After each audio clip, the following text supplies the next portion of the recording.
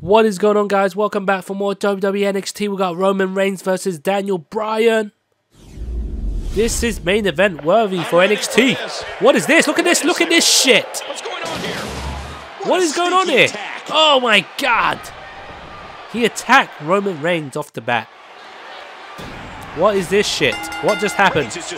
Yes! So impressive. So dangerous. Take advantage. Take advantage. Oh, jeez.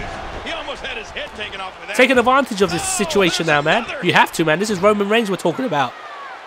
Oh! Holy crap. What happened there? Ah, with the elbow. Daniel Bryan's got to go for it. Got to go for it again. Roman Reigns. One of these two guys will ever fight. Will these two guys ever wrestle? I mean, would Daniel Bryan even have that long enough for Roman Reigns to make it up there by that time? Who knows? I think it will happen at some point, this matchup.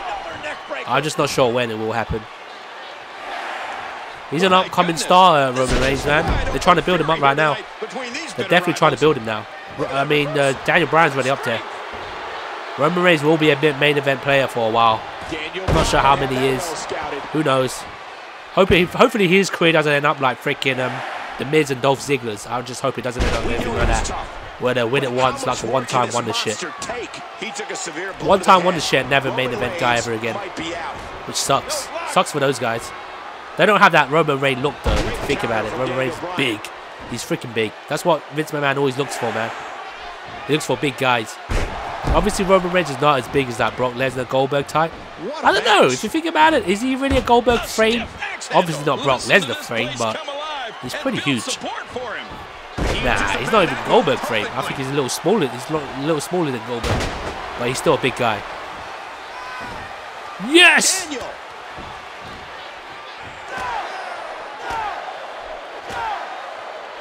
Oh. Man, that number that Seth Rollins did on Roman Reigns, man. He can't get on his game. Phenomenal agility. Roman Reigns is getting his ass whooped. He got his ass whooped against Cesaro, and now Daniel Bryan's put a whooping on him.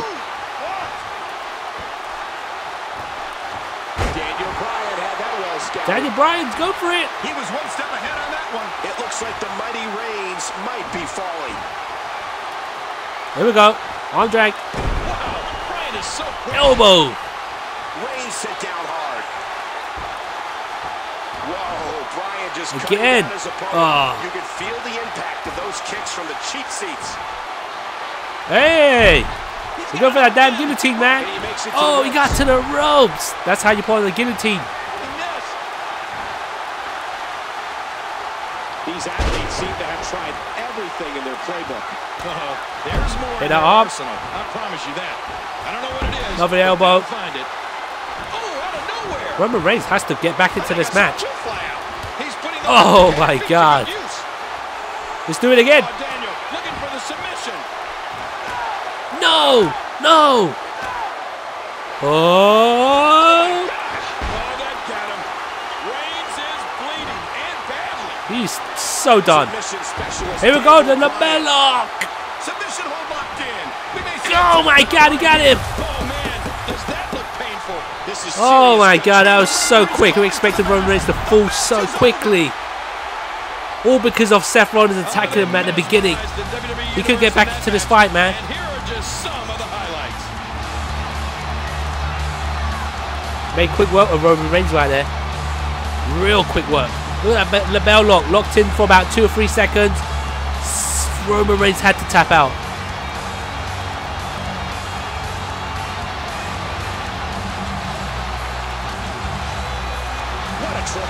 Hey, what the hell is going on here? Oh my god! Now his partners come in. We just saw Seth Rollins come out to attack Roman Reigns, and now Ambrose is backing up Roman Reigns. Damn, god damn. Look at that sight.